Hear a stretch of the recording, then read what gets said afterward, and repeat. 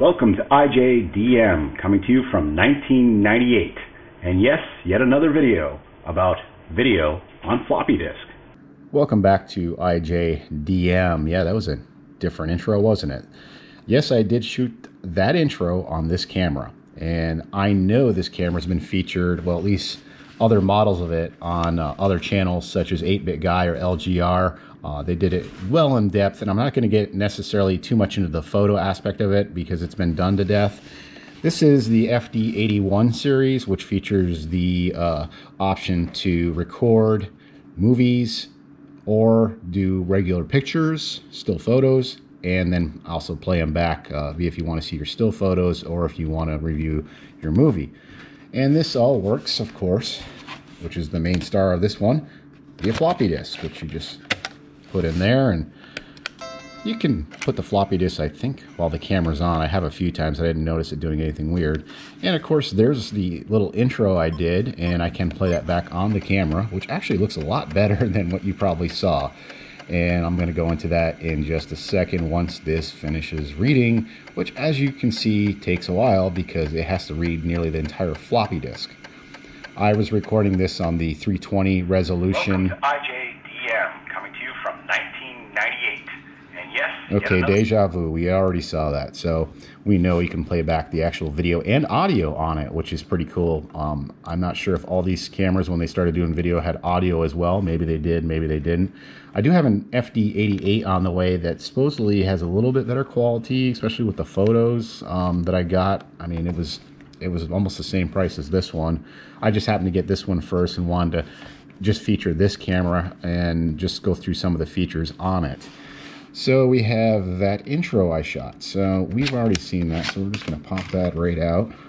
That tells you no disk, and another one in. Oh, something about that sound. So no file, and then if I want to record stills, I'll switch over to this mode. And just one second.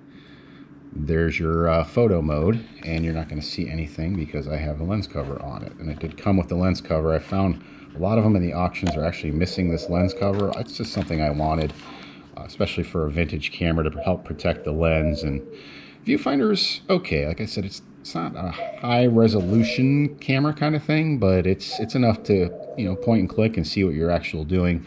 You can adjust a manual or automatic focus on the stills. I didn't really go too much into the video thing. I just kind of pointed and clicked, but there's a fine mode, record mode, image size. So this goes 1024 by 768, or you can knock it down to, I believe, 640. Yeah, 640.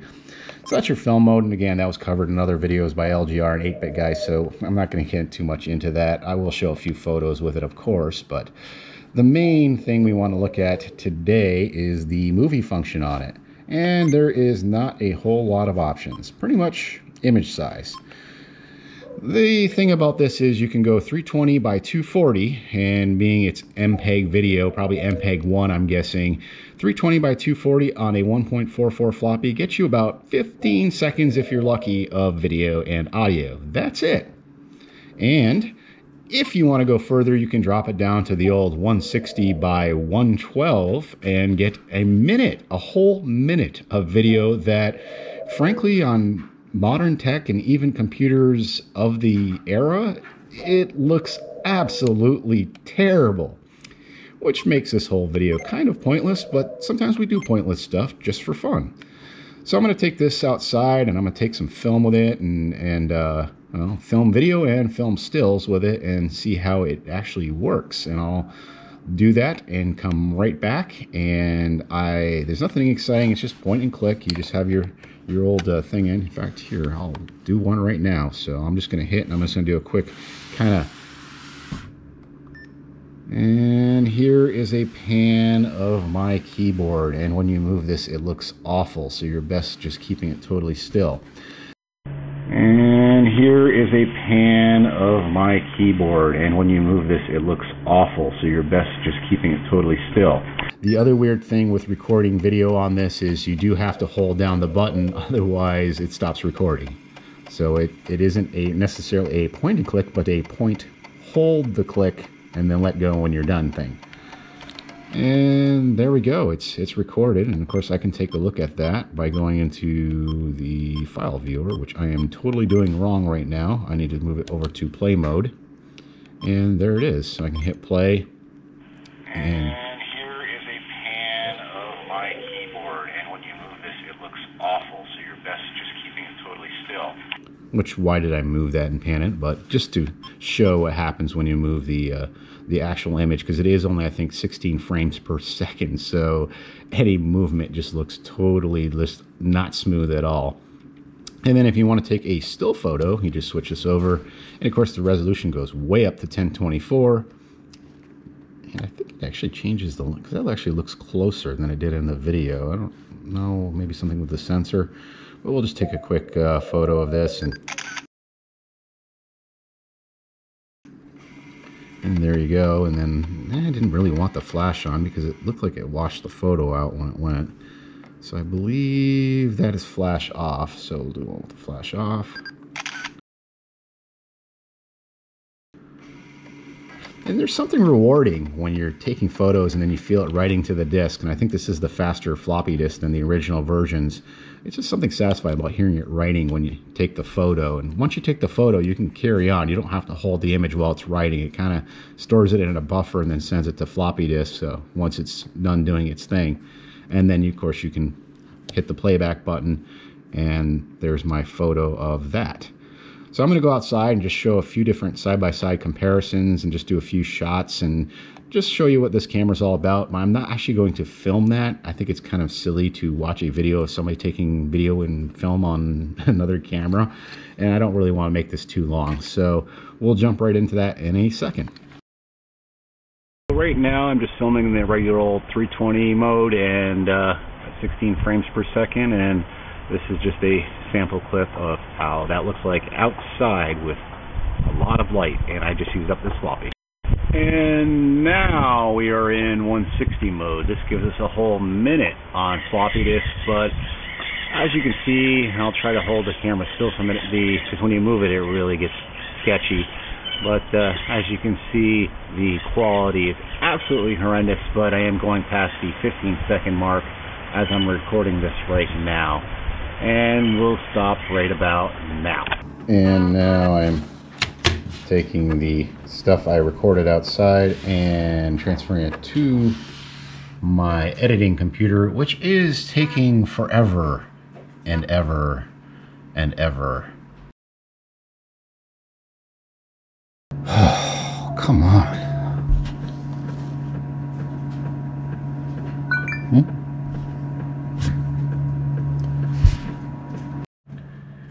Okay, we got everything transferred, and wow, that kind of sucked. It took forever. So I got a few things in here. That's my intro I recorded, and here's what it looks like on the computer. ijdm coming to you from 1998. Yeah, it's that small. It is that small. And then this is... And here is a pan of my keyboard, and when you move this, it looks awful, so you're best just keeping it totally still. So obviously, I can store the video on a floppy. Here's the photo difference. You can see it's a lot larger because it's 1024. And you can see all the dust on my computer keyboard with that shot.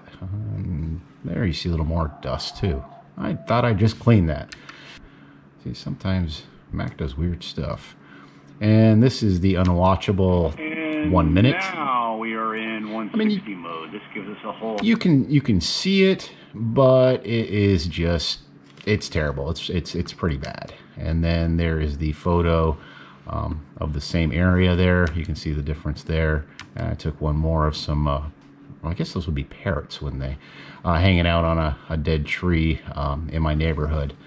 And these are some photos I took, one of the backyard and around the house of my birds and a few other things. We went on a hike this weekend where I was able to test out more photos on it. And as you can see in the photos, they're very small. It's because most of my videos are in 4K.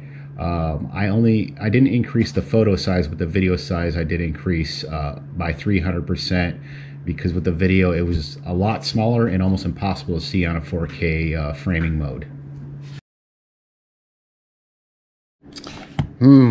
Well, video on floppy disks. I would think with modern compression and all the stuff going on and things that we have now, I would think there'd be a way to do a newer version of this. I don't think anybody would ever bother unless it was for some type of vintage thing, that you could probably store a lot more on the disk and make it a lot more viewable than what this puts out. Again, this is probably using a MPEG-1 encoder on it. The 320 mode, you can kind of see. The other mode, not so much. So I could see back then, if grandma didn't have email, well, would you put it on floppy and send her a hello message to your grandma or aunt or uncle or grandpa or whatever?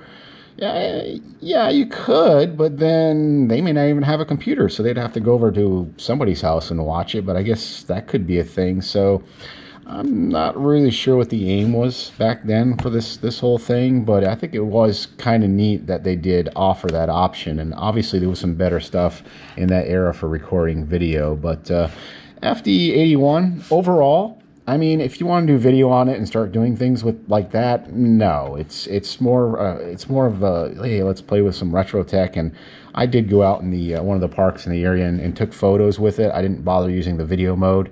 And the photos actually look, I mean, they have this look to them that I kind of do like. I mean, would I use this as an everyday camera? No, I probably wouldn't. But just having it as part of a vintage collection is very nice, and they are very cheap. I think I picked this one up for around 15, 20 bucks or something like that. And I got the other one coming for about the same price, so I'll do a little quick follow-up on that. But there you go. There's a video how you do video on floppy disks via 1998 by using just a, digital camera. Kind of neat.